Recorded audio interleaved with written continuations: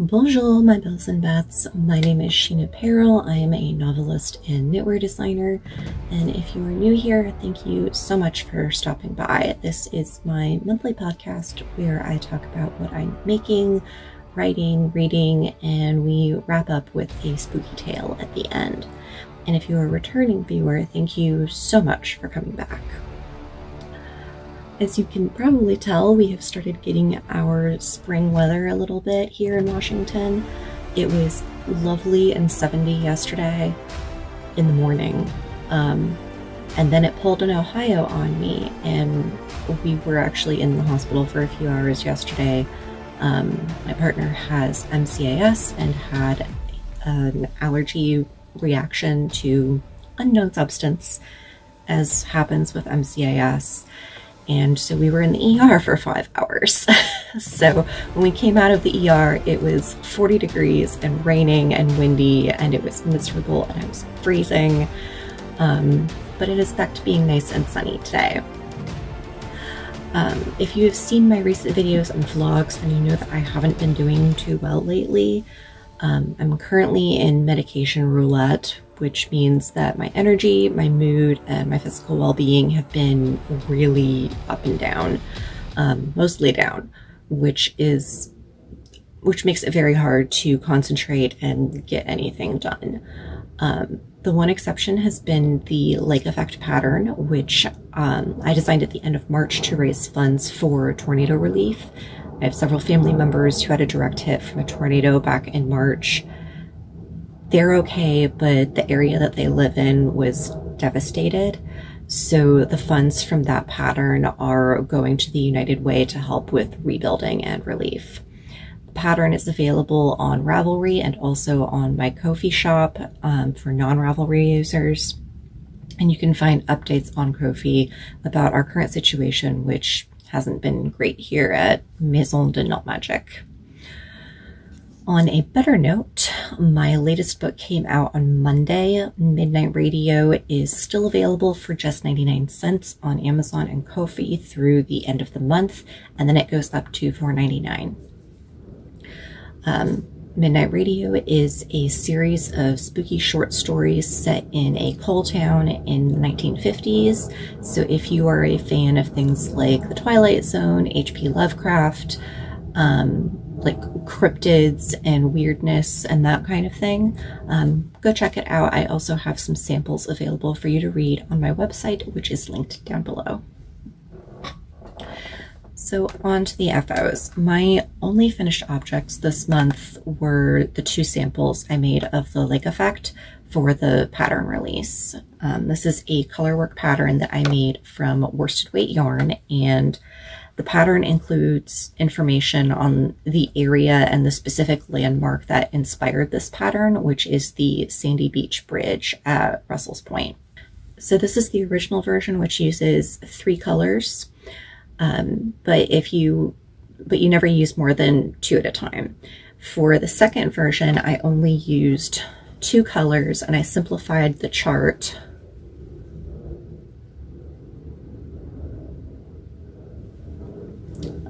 So this is a bridge over a bay at the lake. It is right across from the donut shop, which is best donuts in the area.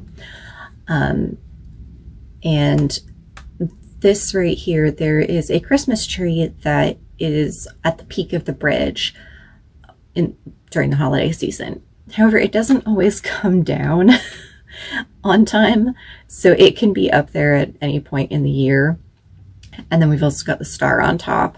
And then for the second version, I took out the tree but left the star. And if I were going to do a third version, I would move the star over into the space between the bridges. But you know, hindsight 2020, all of that. I used scraps and leftovers for both of these, so I don't know what all of the yarns are. For this one, I used Berocco Vintage for the blue, but I don't know the name of the color.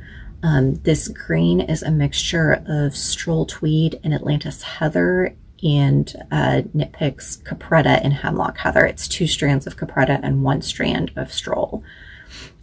These are both fingering weight yarns, which is why I held 3 strands together in order to equal the worsted weight up here.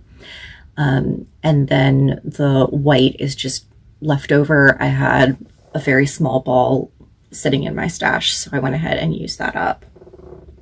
And then for the black, this is a mystery acrylic. And then for the color work, I have another mystery yarn that is teal, and then 2 strands of Geektastic Fibers in the color Saturday. This is the same combination of colors that I used for my beret a few weeks ago. I just had a little bit left over, and so I used that here. I have quite a few whips this week, so let's get started. The shawl I was working on was cursed. I ended up ripping it out 6 times, and at that point I decided that it's cursed, it's not destined to be a shawl. I still really wanted to use the yarns together though and get that fade. So I ripped it out and I cast on for a raglan sweater because I can knit a raglan in my sleep basically.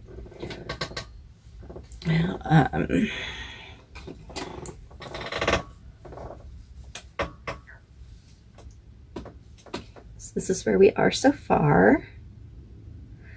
And the color progression is the same as it was for the shawl, but I did make a slight adjustment. So I started with Quantum Entanglements in Thelesa, but about halfway through the skein, I started blending out with Dragonfly fibers in Damsel, just so that there wouldn't be a harsh line between the two, because they're very similar, but there's enough of a difference that it wouldn't have looked right, in my opinion, if I had just switched from one to the other. So I started striping it in here, and then down here is where we get to just the Dragonfly fibers, this section. And then from there I transitioned into Sweet Georgia Tough Love sock in the color Water, and I just did a couple of stripes to transition between these two just because there's more of a difference between them and it wasn't going to look weird. I'm knitting until there's about 50 grams left, and then I would do color transition, and I'm leaving about 40 grams left on the ball so that I have enough to do the sleeves. And then this bottom color right here, this is Brew City Yarns Lucky Charms in Mare in the Moon as the colorway. So the first and last yarns both have stellina in them, and then the 2 in the center don't. And these are all fingering weight yarn. They're all merino nylon blends. So I'm almost done with the body on this, and then I can start working on the sleeves. I was actually working on it while I waited for my camera to charge enough that I could start filming. And the Lucky Charms does have a lot of excess dye on it. This actually isn't too bad, but I only knit a row and a half. When I've sat down to knit like 6 rows, then my hands have a lot more blue on them.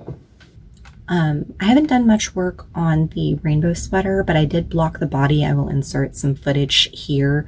The sweater had to be blocked before I could move on to the rest of the knitting, just because I need to know where to put in the armholes, how far down to go for the hood, and you might see stupid nipple in the middle of it.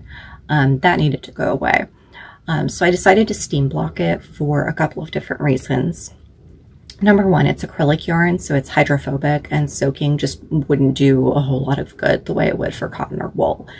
Second, I don't have a place big enough to lay this out for an extended period while it dries. So that's why I'm trying to do it on my bed in this footage. And also third, the heat is going to be more effective than water because of the fiber content. I am using an iron here. We do have a steamer, but that works best for things that are hanging or being blocked on a form. It doesn't work well for items laying flat just because of the direction it sends the steam, which could lead to burned fingers. So I'm using a steam iron with a full reservoir. Normally for a synthetic, I would put it on the lowest setting, but because I'm using steam, I'm actually turning it up a little bit higher to the 3rd setting, which is for blends. And you'll notice as I'm blocking, the iron doesn't actually touch the fabric. It's hovering about a 1/4 inch above it, and it's continually moving with constant steam to make sure I don't scorch or melt the sweater. And I'm starting by warming up that nipple in the center to make it more flexible, and then pulling outward. As the fabric relaxes, I'm able to take up the slack and move my pins or combs further out. All in all, the sweater grew about 4 inches or about 8 to 9 centimeters through the process of blocking, which is absolutely fine by me. The nipple in the middle didn't go away completely, but it is a lot better than it was. And I think with wear and just the effects of gravity that will take care of the rest of it. At least it'll be less noticeable. And once the sweater is done, I can always hang it in the shop. Hang it and then steam the center just to make any final adjustments. And because it was just steaming, it was dry and cool within a few minutes, so I could take it off the blocking mats, fold it up, and now it's ready for me to do the next step. I used 2 sets of blocking mats for this and a set of blocking combs, and links to all the supplies that I used are listed down below. While I've been working up the courage to cut into the knitting and start on the sleeves, I have been working on a couple of other things. I started on one of my top secret projects for Christmas. So these are some of the flower motifs I've completed using leftover yarns. And these are all unblocked. I haven't woven in any ends yet. And the black is worsted weight. It's just a mystery acrylic from the stash.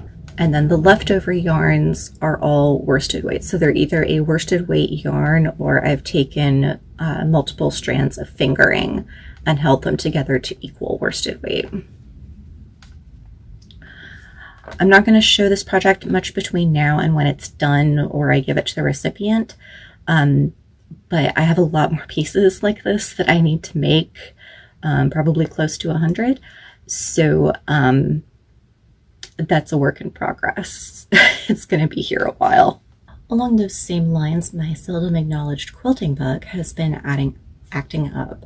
I had a bunch of small scraps left over from other projects, so I made a few small blocks that can be pieced together later. So this blue is from the dress that I made for the SCA last spring. And then this is from a pair of pajama shorts that bit the dust. And these are all just backed on some leftover offcuts of muslin. This black is from the chemise that I made to go with that dress, which you haven't seen yet. I just finished it. And I totally forgot to include that in my FOs. I will try to insert some footage of this. If not, you'll see it in the next podcast. So all I did was baste some of my scraps onto this muslin, and I'm just kind of overlapping them and adding pieces as I go. And then once I have a fair number of these, I'll start piecing them together. And this is part of a bed sheet. I don't remember where exactly it came from. And then I've started adding a little bit of like visible stitching, and I'm going to add some more embroidery to it. I just haven't gotten to that point yet. So those are the blocks I'm currently working on, and where you see the muslin, I'm still looking for another fabric to add to that section. But that is what I'm working on right now, and that is currently living in this basket, which I got from the thrift store for $4. This was originally a picnic basket, and I took the styrofoam out of the inside where you would put the cups and reattached the lining using a glue gun. And so that's what the inside of it looks like, and I'm just keeping all of my little sewing scraps in there for right now. Eventually it's going to outgrow that basket, but for now it's fine. Okay, so my normal pick for sock yarns seems to be kind of galaxy themed, like lots of black and blue and purple and dark green. But I just had the urge to cast on these socks. The yarn is Hearthside Fibers Babu in 60-30-10 Merino Bamboo Nylon, and the color is called Groovy. I think I got this last year at Red Alder, but I'm not positive because it says it was dyed in Wisconsin, so I could be wrong about that. So instead of socks that look like space, I have socks you can see from space. This is an improvised pattern. Like all of my sock patterns, I kind of based it off of Hermione's Everyday Socks. So it's a 4-stitch repeat, but in this case it repeats over 4 rows. So instead of a purl stitch, I just have a slipped stitch with the yarn carried in front. And I thought that that would blend the colors really well, and I like how it's coming out. Because I knew with the slipped stitches it wouldn't be as stretchy, I did cast on 70 stitches instead of 60. So these are going to be a little bit looser, but I think that they're still going to be like squishy and cozy and maybe just a little bit slouchy. So I think that these are going to be really good. I also made them about an inch longer than I normally do, just so they would work better with boots. Yesterday while we were at the ER, I was able to finish the heel flap and do the heel turn, and I am ready now to pick up the stitches along the side for the gusset. But as you can see, I'm on shorty needles and that gets a little bit fussy, so I really didn't want to do that at the hospital. Now, once I get past the gusset decreases, I am going down to my regular 60 stitches for the foot. I might even go down a little bit further just because these needles are a US 2 or a 2.5 millimeter. Normally I make socks on a size 1, but I didn't have any shorty needles in a 1 and I didn't really feel like doing magic loop.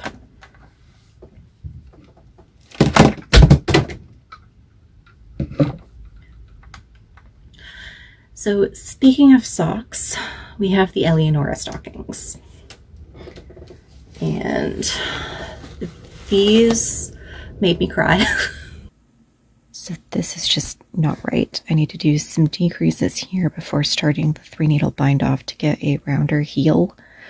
There's also way too much fabric on the foot, so I need to decrease on these panels by about 25% before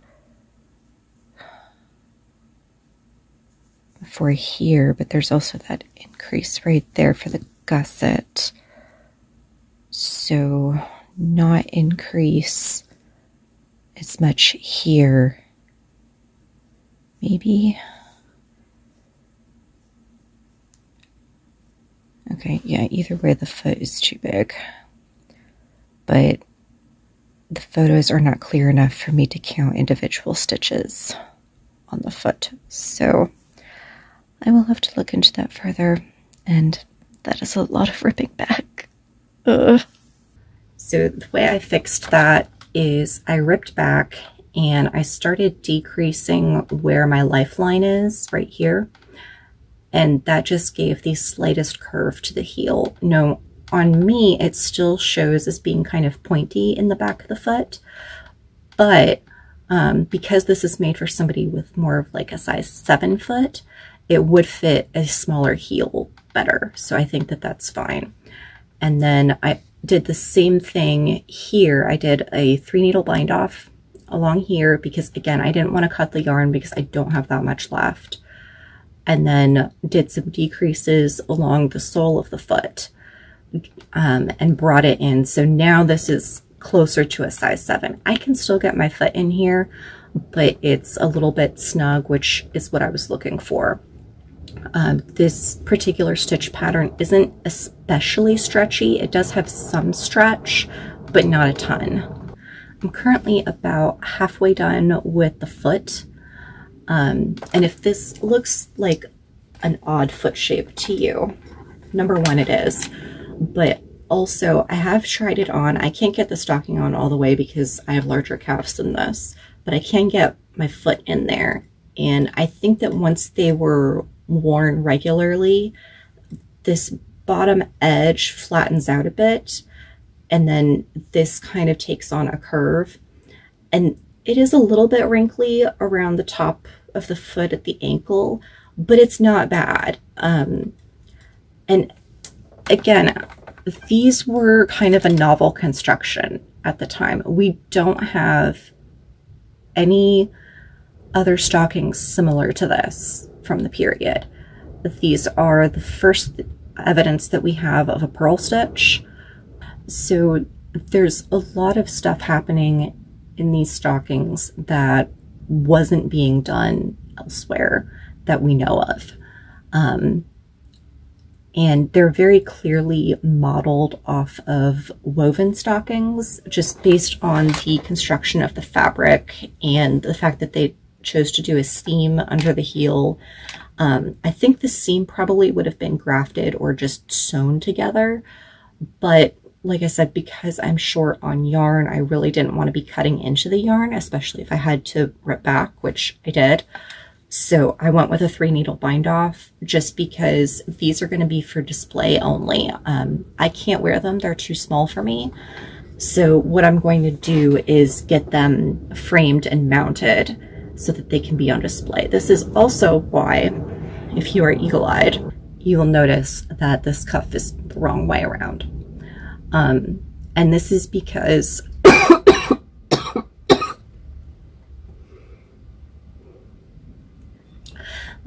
when I was looking at my reference photos, the leg of the stocking, if it's right side out or inside out, it looks pretty much the same in the photos.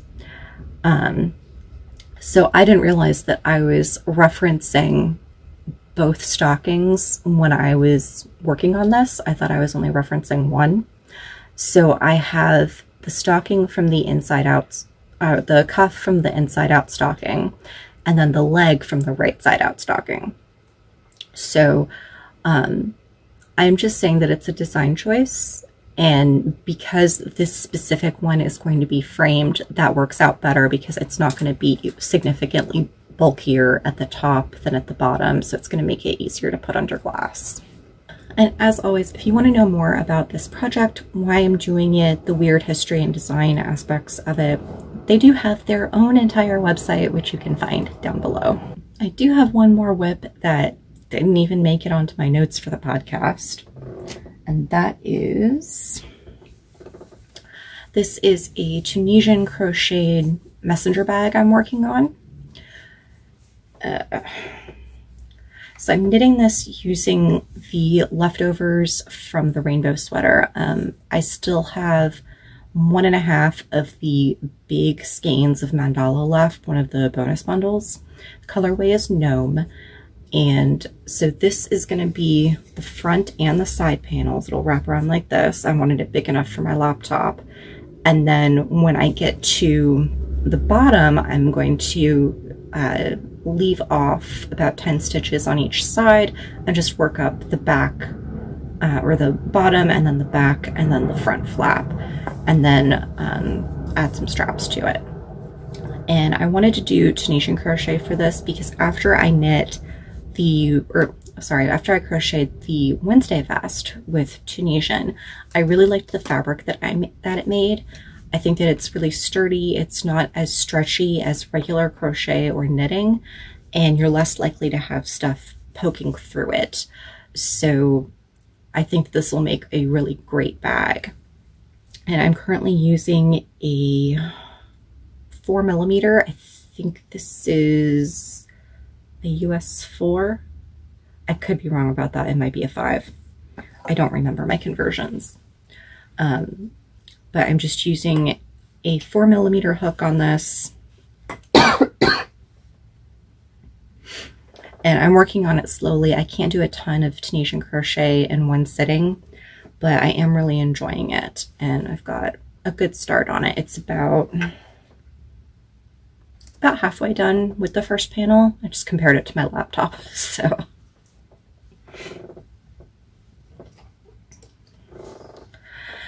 Okay, and that is it for the whips. That was a lot of whips. It was a lot. My only acquisition this time around is, where did it go?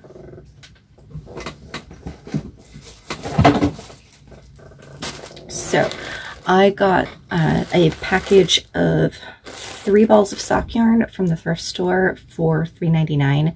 I got these like the day after I filmed the last episode. These are 3 nearly full balls of yarn. I have one unlabeled, which I think is crochet, maybe. And then I've got, let me just open these up. I kept them in the bag.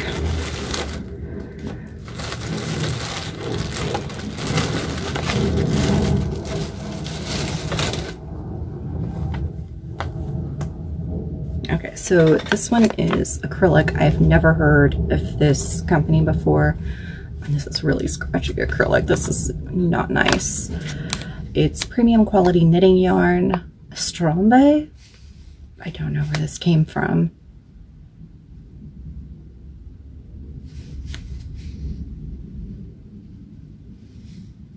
Made in China, but it's a bilingual package, English, Spanish, so that doesn't really tell me a whole lot. Colorway is coal black. It feels like it's pretty bold. This one is probably not going to go into anything nice. And this is the one that I think is Patents Croy. It's clearly been used for something and then frogged and wound back up again. And then the last one is Plymouth Italian Collection Sakata. It's cotton, superwash wool, and nylon. This is the nicest one in the set.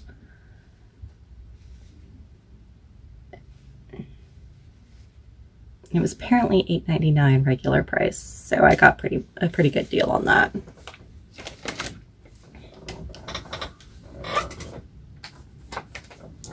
I don't have any plans for those yet, but when I find good knitting yarn at the thrift store, I go ahead and purchase it.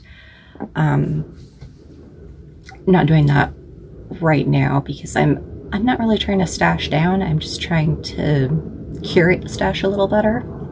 Okay, so that was the only acquisition. So let's go on to watch, read, play. Like I said, I've been not doing so hot the last couple of months. I had about 3 weeks where all I really did was stare at the TV, and I finished a lot of series I'd been working my way through. It's Okay to Not Be Okay, Heaven's Official Blessing, Love is for Suckers. I started watching season 10 of Murdoch Mysteries. I also started watching Cursed on Netflix. So It's Okay to Not Be Okay and Heaven's Official Blessing are both on Netflix, or they were. Heaven Official's Blessing has actually come off of Netflix since I watched it. One of the reasons I sat down was because it was marked as leaving soon, and it was 10 30-minute episodes, so it was one sitting. It's Okay to Not Be Okay is a K-drama that deals a lot with mental health, and it can be challenging to watch, especially the first half of the series before you dig into the backstory of the main female character, who could probably be classified as a psychopath at the beginning. So if you've tried to watch that show and then gave up on it, just know that she was groomed to be that way, and she does get better about halfway through. A lot of the series is her learning how to be human and connect with people. Heaven Official's Blessing was just taken off Netflix, like I said, and it's a Chinese anime.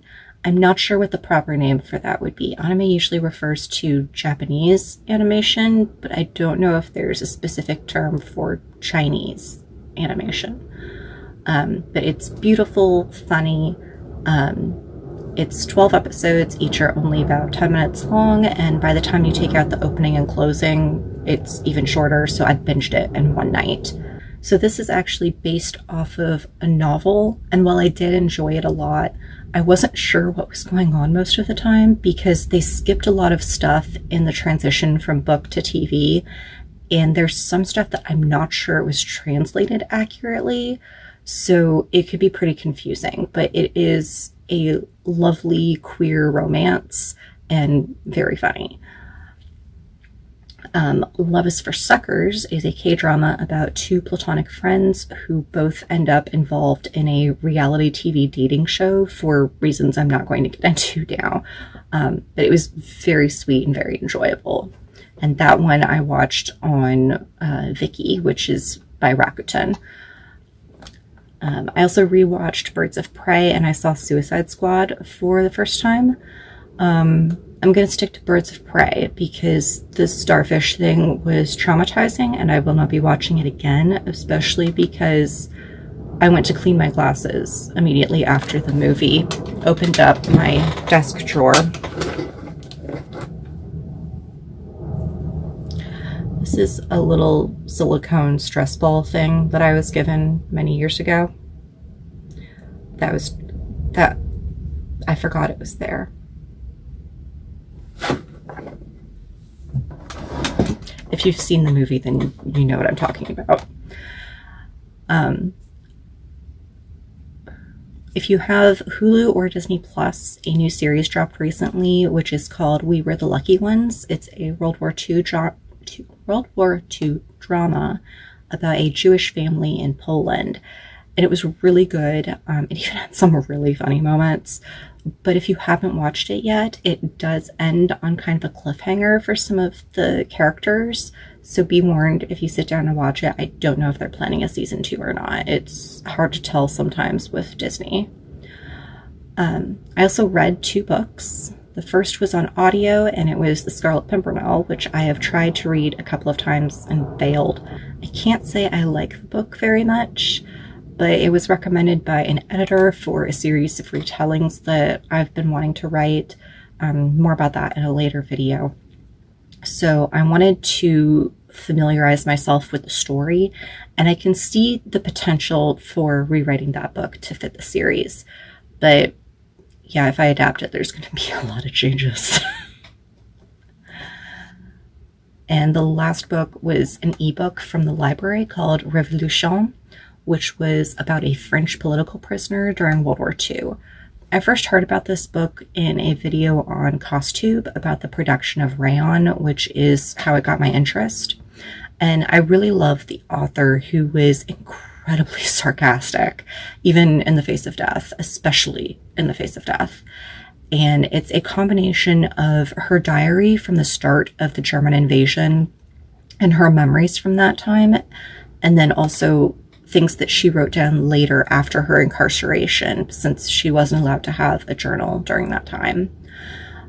It was heartbreaking and hard, but also wonderful and encouraging, and I wish she had included just a little bit more about her time post-war after she was liberated and able to go back to France, because the book ends with her finding out that the next day she is going to be on a transport back to France, but it doesn't actually show her being reunited with her friends or family or talk about what she did after the fact. And that has also been a lot. I thought I wasn't going to have anything to talk about this week, which is one of the reasons why I put off podcasting. But that was actually quite a bit. And next we have a new segment, a shop update. Down below you are going to find a link to my Ko-fi shop, which I've been slowly adding content to. Right now you can find some of my ebooks there. I'm in the process of updating files, which means that I'm reading through all of the documents, making slight changes to things like formatting, and then uploading new back matter, which is that section in the back with like the about the author stuff and all the links. So if you want an immediate download of the current version, you can find those on Gumroad or Amazon, also linked down below. But I'm only putting the newest, shiniest versions up on Ko-fi, and then once they're up on Ko-fi, I'm uploading them everywhere else as well. Also available, there are some of my patterns, including the Lake Effect, Punk is Not Dead, and Pumpkinhead, among others. I'm slowly adding physical items as I'm able to get decent pictures of them, and one of the listings is for the Halloween face scrubbies that I made last fall. There we go. I have them now on.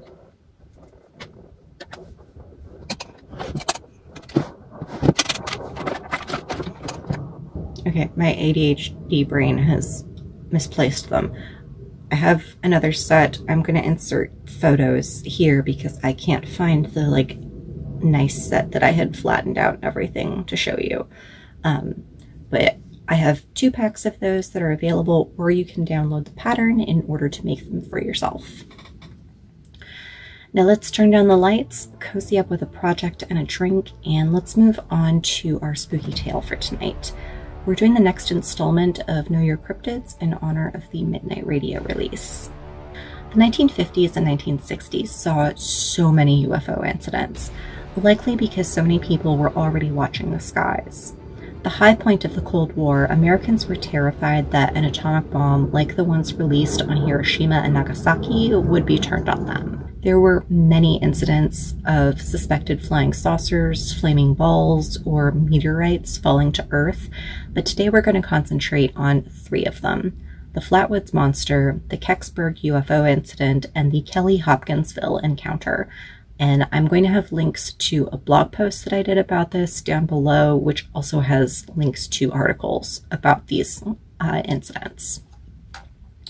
These 3 cases are very similar, so I'm not going to go into detail on them, so check out the links if you want to know more. The first case, the Flatwoods Monster, was one of the big influences on Midnight Radio, in part because it is located almost in the exact middle of West Virginia, where the book is set. For my international readers, West Virginia is a mountainous state known for high strangeness. The entire Appalachia region in general is a bit weird, but that's another podcast. The reports are conflicting, as in most stories involving cryptids and the paranormal, but since I'm telling it, it goes like this. Mrs. May, a teacher turned hairdresser, either saw a ball of fire hit the earth or was drawn to it by her sons and their friends who were outside playing on the evening of September 12, 1952. Either Mrs. May thought she had witnessed a plane crash and went to offer aid because it was a very remote area, or the boys wanted to investigate a falling star and their mother insisted on going with them. Either way, Kathleen May, her sons, and their friends, so 5 to 6 children in total, reports vary, set off for a neighboring farm where the object landed. Along the way, they met up with 17-year-old Jean Lemon, a National Guardsman, who was also going to investigate. When they reached the hilltop, they found a huge monster with a pointed cowl around its head and bright red eyes. It was surrounded by a, quote, pungent mist, which made the investigators sick. At the sight of the creature, they all ran back to the May house, where they called the police and a reporter, A. Lee Stewart, Jr. In some accounts, I've heard that they called him because he was a family friend, and in others, he's a journalist hunting for a story who comes in following the police. The police could find no sign of anything striking the hill on the neighbor's property, but Mrs. May and 2 of the kids had to be treated at a local hospital for symptoms, quote, similar to contact with mustard gas. The next day, Stewart returned to the hillside and came to find skid marks and a sticky substance on the ground, but police dismissed this as tire tracks and oil from a police car that was on the location the night before to investigate. In some versions, this is where the story ends, and in others, it continues. Several men in black suits driving black cars pulled up at the May household a few days later, while Stewart was present. It appears that they were going over some of the photos he had taken and some of his notes for a story he was writing. The men did not identify themselves, but it was implied that they were with the government or military. They ordered the adults not to say anything about the incident, implying that there would be severe consequences for ignoring their warning. Stewart's notes and photos were taken away, and the men left after searching the house for more evidence. Almost 3 years later, on August 21st, 1955, a similar incident occurred in the neighboring state of Kentucky, between the towns of Kelly and Hopkinsville. A dozen people burst into the Hopkinsville police station, claiming that they had just been held captive at the Lankford home a few miles away by a spaceship and several waist-high aliens. The 4 families involved, the Lankfords, the Suttons, which were actually 2 brothers and their wives, the Taylors, and a bachelor named O.P. Baker, had been shooting at the, quote, small dark creatures for some 4 hours before they managed to escape. Concerned about the reports of shots fired, but believing the rest of the story to be the result of alcohol or another substance, police drove out to investigate. They found no evidence to support the claims other than bullet holes in the walls and the screen door. Before any further investigation could be made, the Lankfords packed up and abandoned the house early the next morning, claiming the creatures returned in the middle of the night. Our third incident occurred in 1965.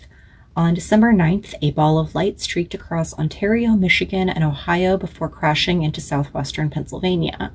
The ball of light was visible to at least 6 states, and along the route, residents reported falling metal debris, grass fires, and blue smoke.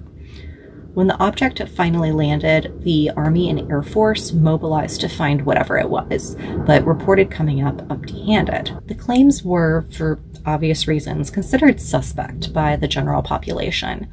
In 2005, NASA stated that the object was a Russian satellite breaking up on re-entry, but also that the files had been lost in the 1980s.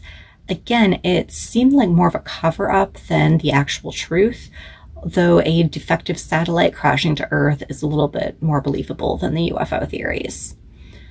The stories of these strange creatures, soaring fireballs, and government cover-ups peppered the news from the end of World War II until the 1970s, when they seemed to drop off. But the idea of spaceships crash landing in farm fields or remote wooded areas was one that has persisted up into the present day. Personally, I feel like UFO stories are some of the scariest out there. Humans are bad enough most of the time. I don't want to know what kinds of horrors other planets have come up with, and yes, this is exactly where Lily's fear of little green men comes from in Midnight Radio. What are your thoughts? Both the Flatwoods Monster and the Kelly Hopkinsville encounter have been attributed to, drumroll please, barn owl sightings. Do you think owls explain the shots fired or the mustard gas-like symptoms the witnesses suffered? Leave a comment down below and let me know. While you're there, please make sure to like and subscribe. Any interaction that you have with this video really helps me out. Until next time, please stay safe, stay healthy, and I hope that you have something cute and fluffy to cuddle with. Ciao!